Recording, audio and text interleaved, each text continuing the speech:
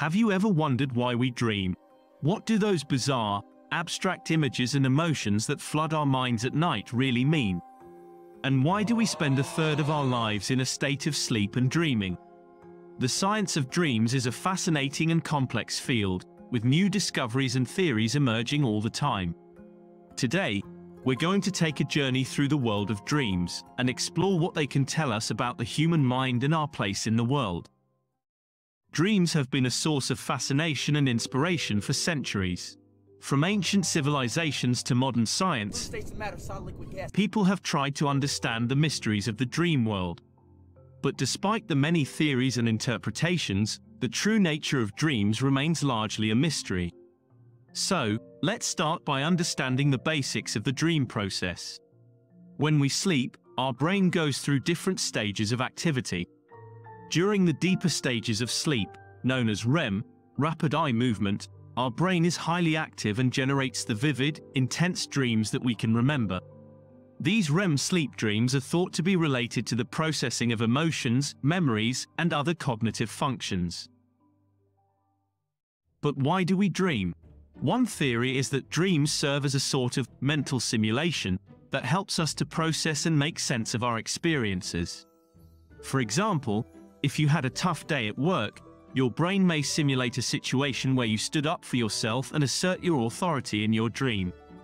Another theory is that dreams help us to process our emotions by allowing us to safely express and explore them in a non-real setting, like in a dream where you're singing in front of a crowd, even if you're not a singer in real life. But what about those strange and bizarre images and symbols that seem to populate our dreams? Many experts believe that these elements are often symbolic of our unconscious thoughts and desires.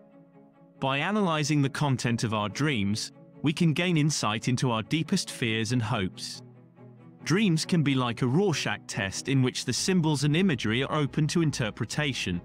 Additionally, there are some theories that suggest that dreams serve as a way for our brain to consolidate memories, process information, and help with problem solving.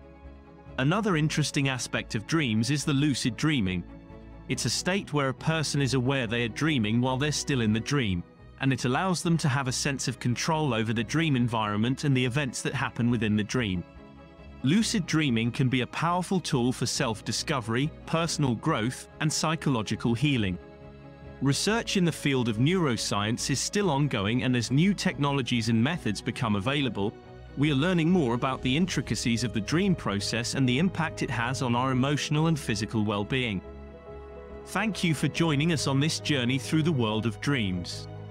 We hope you have a better understanding of the science and meaning of dreams and why they matter. At the end of the day, this video would not have been possible without the extensive research and insights from the experts in the field of sleep and dream science. We drew upon a wide range of academic journals like Nature Reviews Neuroscience and Dreaming, an introduction to the science of sleep, as well as guidelines and recommendations from reputable organizations like the American Sleep Association and the National Sleep Foundation, to bring you the most accurate and up-to-date information possible. So, a big thank you to all those who have dedicated their lives to studying the world of dreams. Keep exploring, keep learning, and stay curious. Until next time, keep dreaming. If you enjoyed this video, don't forget to give it a thumbs up and subscribe to the Automated Creativity channel for more videos. Don't miss our next video, hit the notification bell to stay updated. We're excited to share more content with you, and we are always looking for new ideas and feedback. Let us know in the comments what you would like to see next. Thanks for being a part of the Automated Creativity community. See you in the next video.